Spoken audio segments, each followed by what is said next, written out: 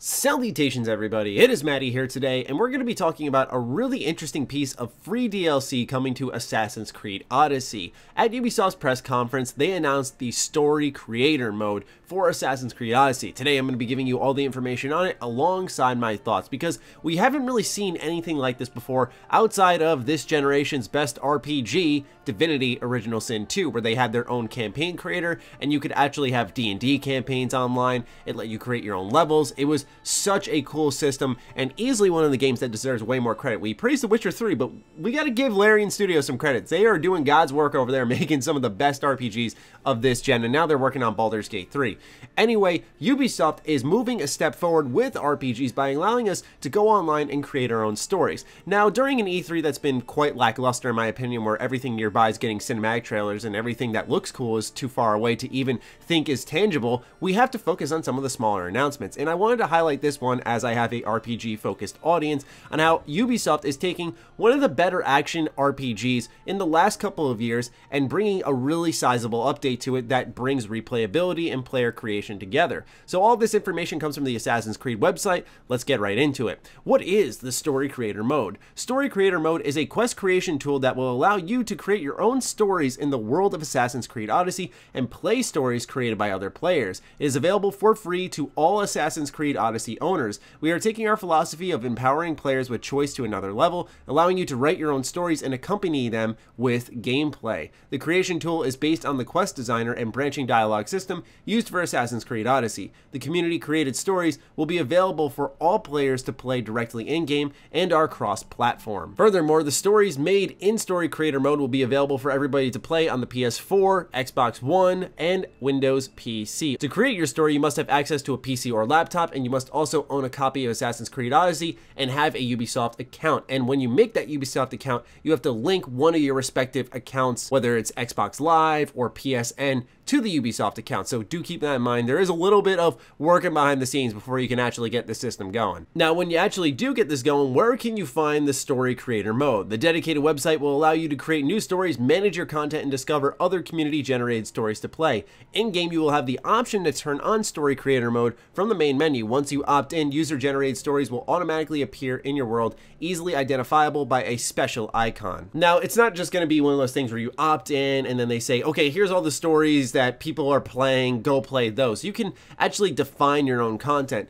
There's a part that talks about what the Story Creator mode website is, and it says, the Story Creator mode website is the platform where you can create your own stories and find all the published stories made by other creators. On the website, you'll be able to browse all available content thanks to the filter system, discover other players' creator profiles, manage your quest log, and edit your own stories with Story Creator tools. So you'll be able to actually edit current quests you've created and also manage your quest log, so you can select what quests you want to take on, and since it's connected to your, for example, PSN account, it will just log you in, tell your system pretty much what quests you have logged in, because there will be a server there. So upon arriving in Assassin's Creed Odyssey, all those Story Creator mode quests that you have selected will load in, and I think that's a really interesting system. But how about content you're interested in? We don't just want randomly generated stuff, we want the good stuff that bubbles to the top. On the Story Mode Creator website, you will be able to search all available content thanks to a filter system based on tags given by the community. When finishing a story, each player will be prompted to give a rating and choose some predefined tags that most accurately represent the content they just played.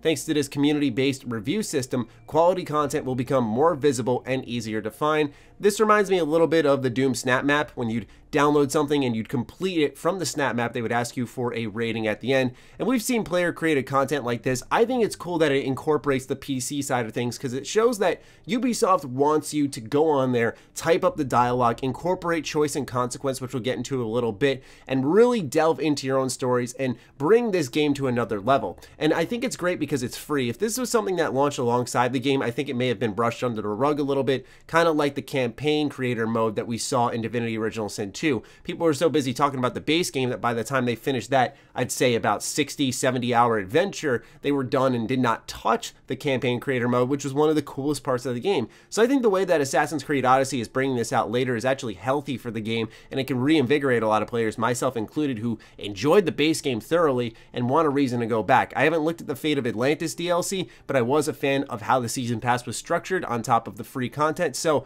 for me personally, I like what I'm seeing with this story creator mode. What are the maximum number of stories you can have in your story log? You can add a maximum of 20 stories from the story creator mode website to your log. The stories you save to your story log will then appear in game, as I explained earlier. Once you have completed a story, you can either leave it in your story log to try for another outcome so you can repeat these missions, or you can remove it. If you don't have 20 stories saved in your story log, it will be populated with recommended stories in game, so you don't always have to go back and forth between your computer and your system, which is smart. If you max out your story log but find more stories on the website that you'd like to add, you can also save over 250 stories for later, which you can then manually move to your story log when there is space. So there's a way to just manage everything, store a bunch of quests, do all your research, and then come back at a later time. I like how this system works, although I can imagine some folks will be a little bit dissuaded with the fact that it involves going to the computer, coming back at times. But how much variety can you create in these quests? I think for a lot of us out there who love RPGs,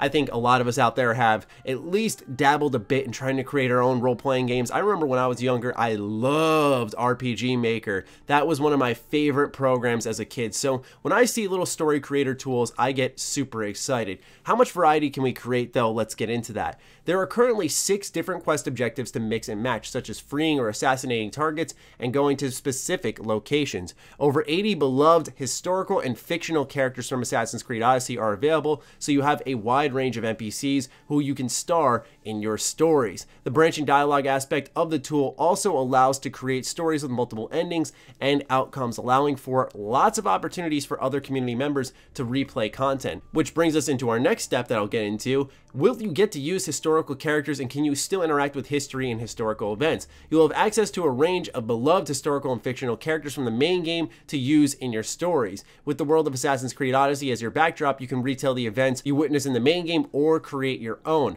I think this is really awesome because since you have access to pretty much every major character in the game, you can recreate moments in the main story and have them play out how maybe you would have preferred them to. I also like the idea of, for example, they showed in the trailer Cassandra fighting her own mother and beating the snot out of her. Just crazy stuff like this is going to bubble up, where if you got a kick out of some of the characters in the game, or maybe you didn't like one of the characters and you wanted to take them out, they actually give the option to create something like that that encourages that storyline, or maybe an option where you can or can't assassinate someone. I like what Ubisoft's doing here, man. I think it really emphasizes what Assassin's Creed Odyssey was all about. Now, are there any limits to what you can create? Sadly, there are. For gameplay reasons, some NPCs and in-game areas are not available, such as the mythical creatures and their arenas. We also have some restrictions similar to the main game, for example, the length of dialogue lines and the amount of objectives available on the HUD. These restrictions also apply to the amount of characters and dialogue you can have written within a story. Also, you can have a maximum of 32 quests within a story, which I think is plenty. It is also not possible to create new characters and item models or directly mod the game.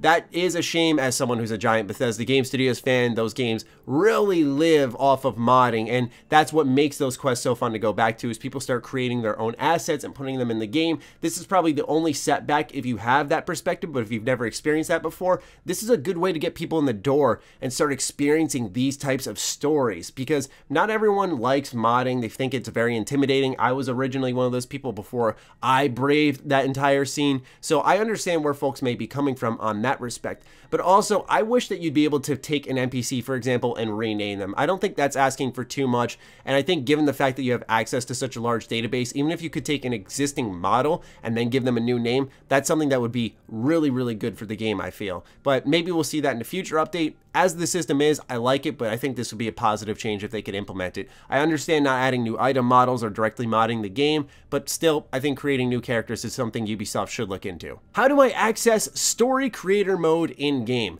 Stories you save in your story log on the Story Creator Mode website will automatically appear in-game, along with recommended stories based on your previously played stories or stories that are popular. So sometimes you don't even have to search. You have a popular filter there, so you can just play the best ones if that's what you want to do instead of digging. And lastly is rewards. I mean, this is an RPG, for God's sakes. We need to have our rewards. How can I earn XP and drachmae? Playing user-generated stories. Any XP and drachmae you earn in a story is carried over into your main game. Each quest completed with a story will reward a certain amount of drachmae and XP depending on the player's level. So you cannot set rewards in these quests Once again, a bit of a setback if you have a modding background. You've played a lot of BGS games before where you'd have players creating custom guns, custom armor, custom power armor, and giving that to you as a reward in a quest, so there was that incentive at the end of it all. So really what you're here for is experiencing the wacky or maybe deep creations that the community is making. Of course, there's no voice acting that's in there, it's just writing,